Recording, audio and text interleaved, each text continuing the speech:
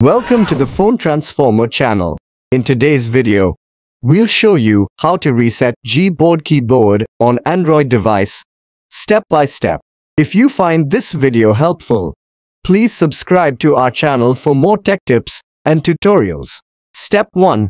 First, unlock your Android device and open the Settings app.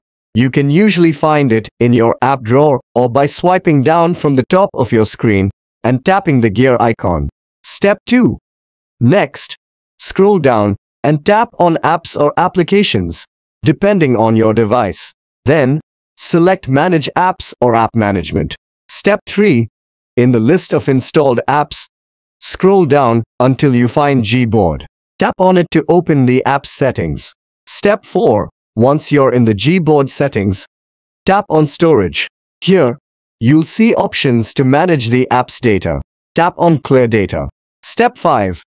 After selecting Clear Data, you'll see an option to clear all data. Tap on this option to proceed. Step 6. A confirmation prompt will appear, asking if you're sure you want to delete all data for Gboard.